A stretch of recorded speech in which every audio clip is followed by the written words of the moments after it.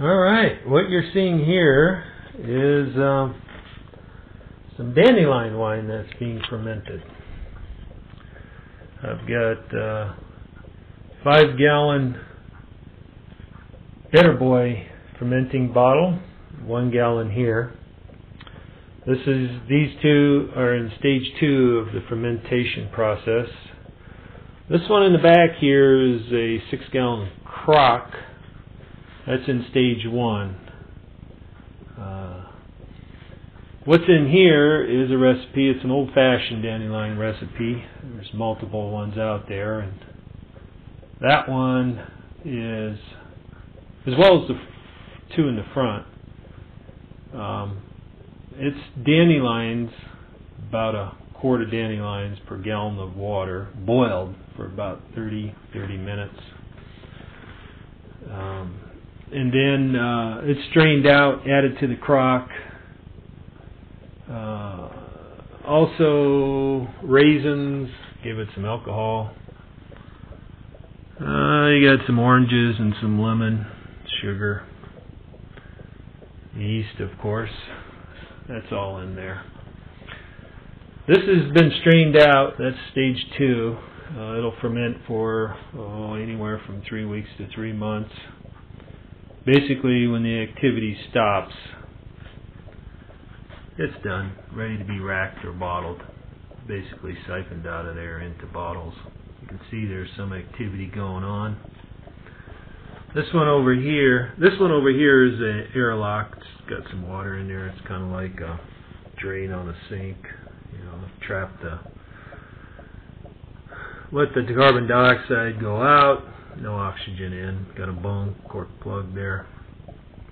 This one's a little different. Here you can see it's bubbling.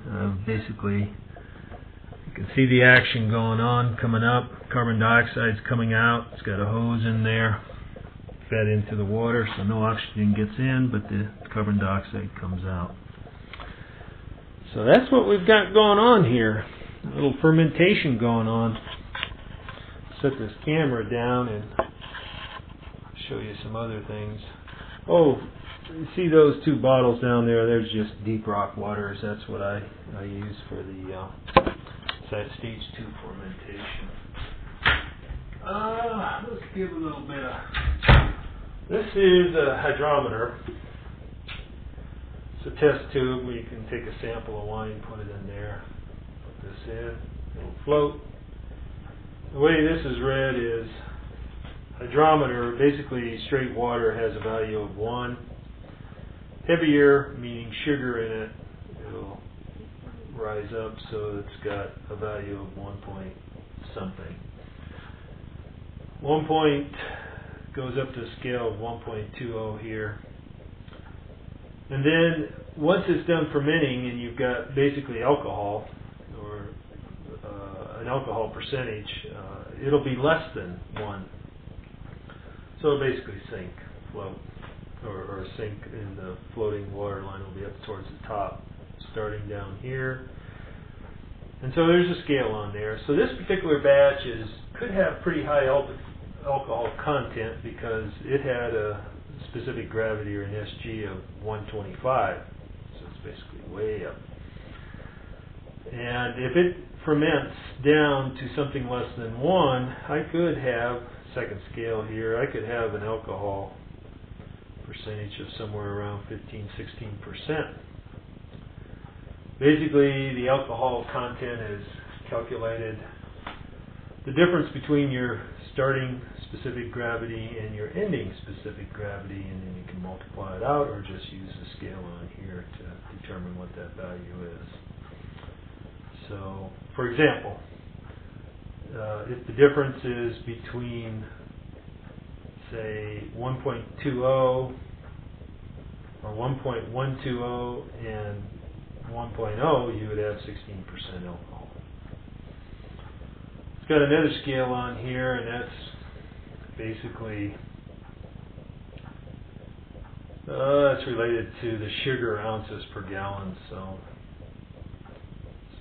for sugar, I'd probably have 40 ounces per gallon at a scale of 1.1